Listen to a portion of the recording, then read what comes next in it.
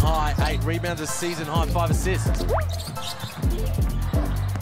Glover finds Simon, who loves to. Just a little shimmy.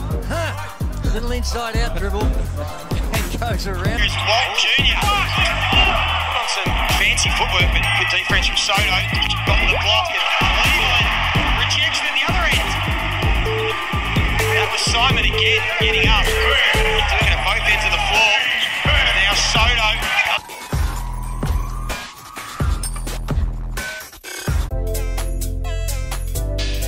That right-hand Scott that needed that.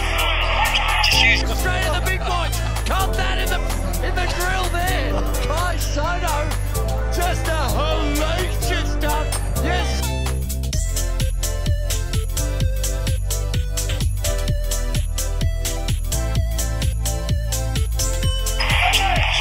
Both teams just lifting their intensity here, Liam. I think Adelaide know how important this period is, and as we heard Brad say, Sydney know they can just put them to the sword. They get a few more buckets.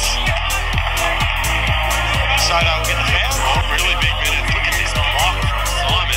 How high is he? Oh, my. A couple of athletes in transition, and Simon went to the top level.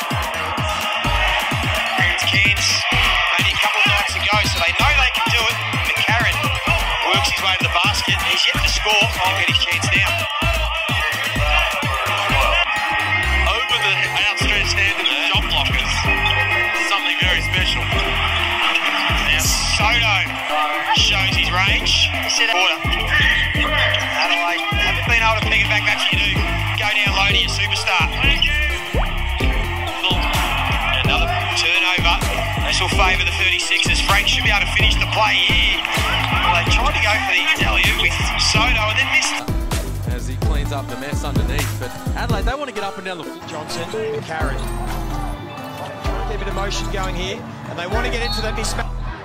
And it's just great recognition of where the league's at, isn't it? That these guys want to invest. They want to be part of the ownership this quarter. Adelaide haven't been able to pick it back. That's what you do. Go down low to you. Not today. They flex their muscles, the Sydney Kings, on their home floor. Adelaide came full of confidence and go home with their tail between their legs because the Sydney Kings...